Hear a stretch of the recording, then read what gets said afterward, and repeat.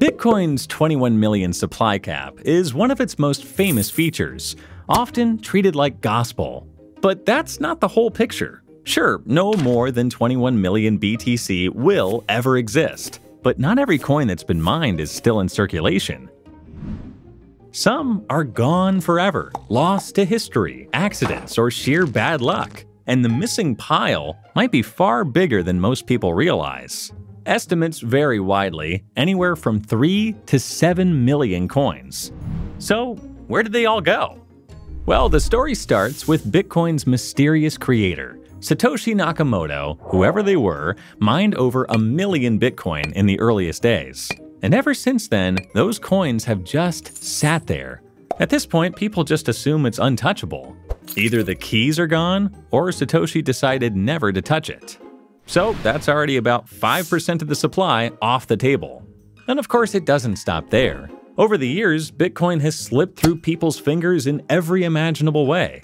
You've probably heard about the guy who tossed out a hard drive with the keys to about 8,000 Bitcoin, spending the last decade trying to dig it back up from a landfill. But for every headline, there are also countless quieter losses. Forgotten passwords, corrupted backups, owners passing away. Personal accidents weren't the only way coins have disappeared. Mt. Gox alone lost around 850,000 Bitcoin when it collapsed. About 200,000 were recovered, but most of it is still unaccounted for. One wallet linked to the hack holds over 80,000 Bitcoin, and not a single coin has ever been spent, probably because every blockchain analyst on Earth is watching. Then there are other cases, like when Quadriga's founder reportedly died with the only known keys, locking away millions in user funds. Accidents and hacks aside, a tiny fraction of coins have intentionally been sent to oblivion. About 3,000 Bitcoin have been burnt, deliberately sent to unspendable addresses. It's negligible, but a quirky reminder that not all Bitcoin disappeared by accident. But the majority of potentially missing coins don't have a story to tell.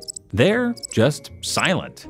Glassnode tracks long dormant addresses with no activity for over 10 years. Nearly 1 million Bitcoin are locked in them, excluding Satoshi's stash. Could some of those be held by hardcore holders? Sure.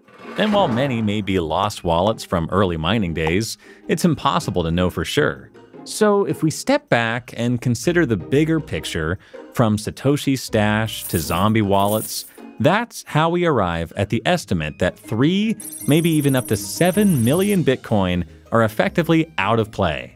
If that's accurate, this changes how we think about supply, since far fewer coins are circulating than most people assume. If you're pricing Bitcoin as if all 21 million coins are available, your math could be way off. Of course, not every dormant coin is necessarily lost.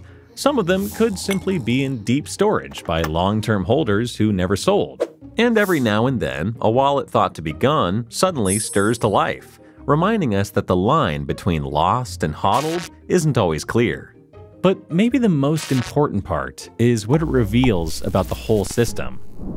Bitcoin is powerful because nobody can inflate it, but it's also brutally unforgiving. Over time, that's made Bitcoin not just limited by design, but scarcer still through loss, time, and human error. And that's exactly why it pays to understand what happens when crypto gets sent to the wrong address, because most of the time, it's gone for good.